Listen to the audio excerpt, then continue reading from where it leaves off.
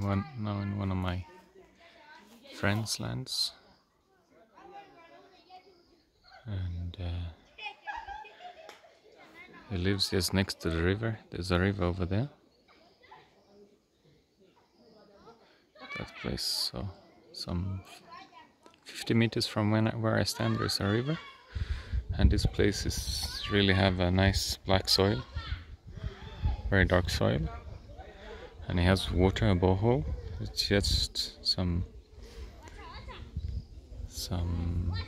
short distance, some maybe 5 meters down. He has water, and it's a dry season. He has some trees, some gravelia, and on the gravelia he has some passions growing. These gravelias, I guess they're around 10 years and are really big. Because this place, there is a lot of water for them, so they grow fast. In my place it's a bit more dry, they will not be this big. Maybe they will be this big when they are 30 years. We have to see. And he has some lime and lemon trees. So some trees growing for family consumption.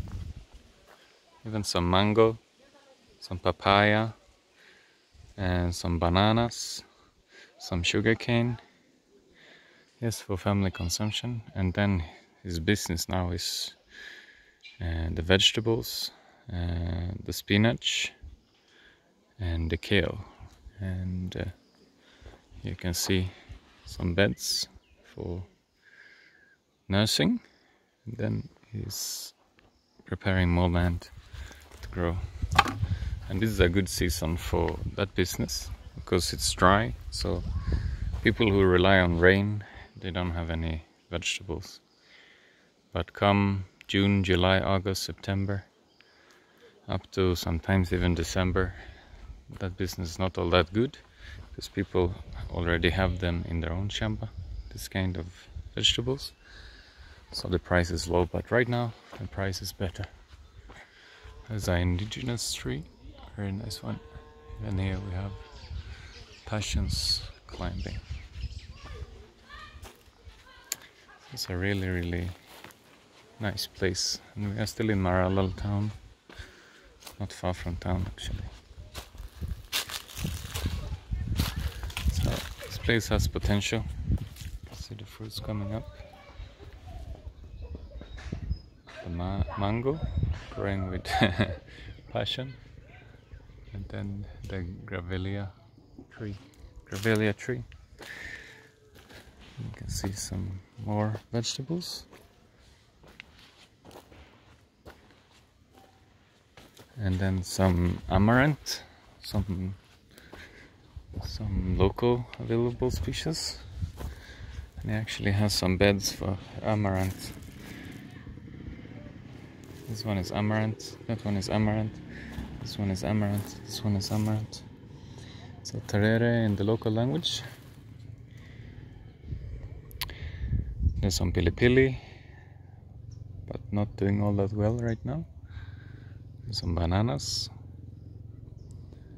See, tall trees. So, and he experienced that there was too much shade from these trees, so some trees he have removed and used for construction.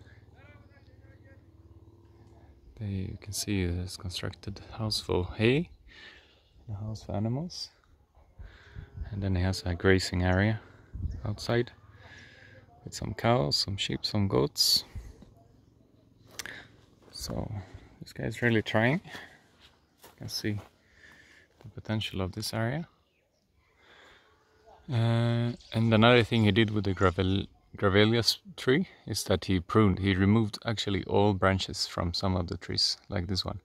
He removed all branches just to leave the trunk standing, and then it grew back.